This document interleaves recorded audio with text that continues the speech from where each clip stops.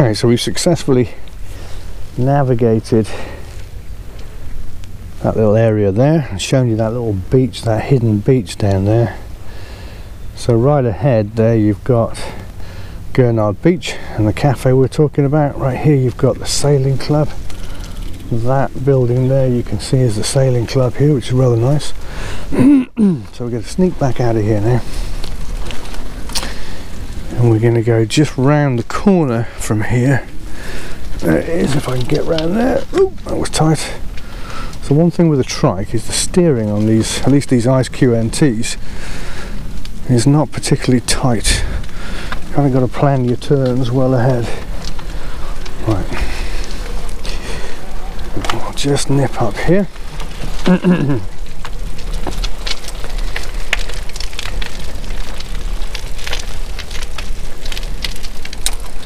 Just going to have a precautionary change of gear because it's quite a steep bit I'm just about to go out onto here. There we go. Just for information here, see I'm still on the 52 teeth chain ring here, and this is a really little steep bit that we're going up here, but let's have a look. What gear am I in? Looks like I'm in about 4th. It's really not a problem at all with the motor engaged and max assist just to whiz up this hill real quickly.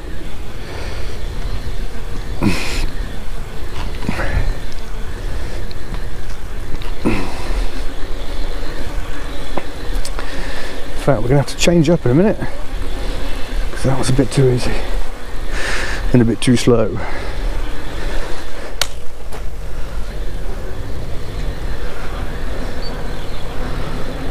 Now what we're going to do right now is we're going to come up here, back around this corner, give a little bit of welly up here. Oh, might regret changing up. That is a steep bit. Legs on fire. There we go. And what we're going to do in a second, we're going to turn right, and that will take us down to the sea again, but just on the other side.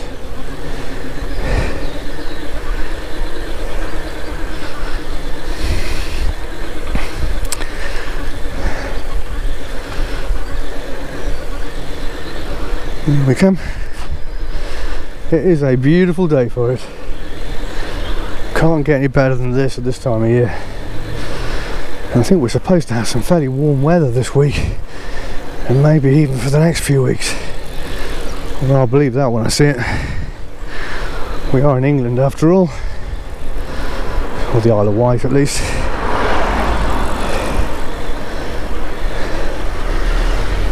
Okay. So we're going to turn right down here, and you'll start to see the sea.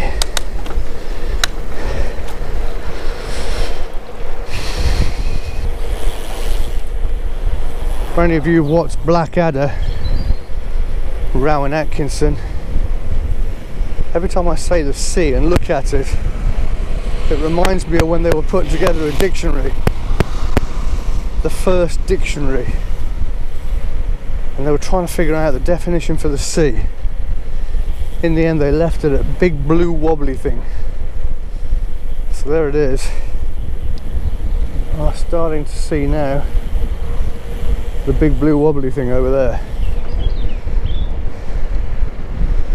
And that's where we're going to head.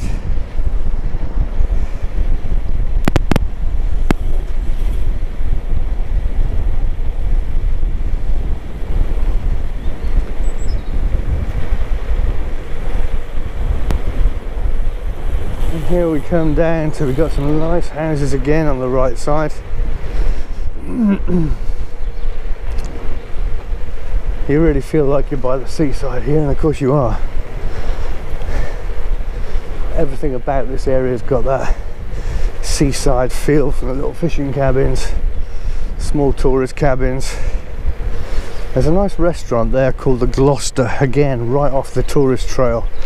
You won't know about that one, but that's quite an expensive restaurant, but it's a good one. A lovely position. it is.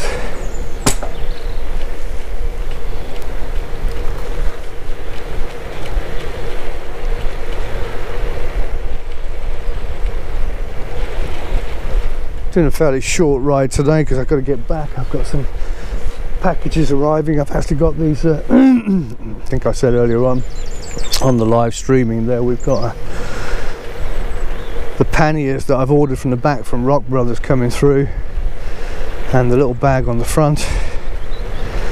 And then at 2 o'clock today, my son, who's involved in a musical at school, which I'm going to go and watch, which will be rather nice. I kind of feel like I'm retired at the moment. Almost the last few weeks I've been doing quite a lot of this kind of stuff, and just enjoying myself on the trike, getting fit.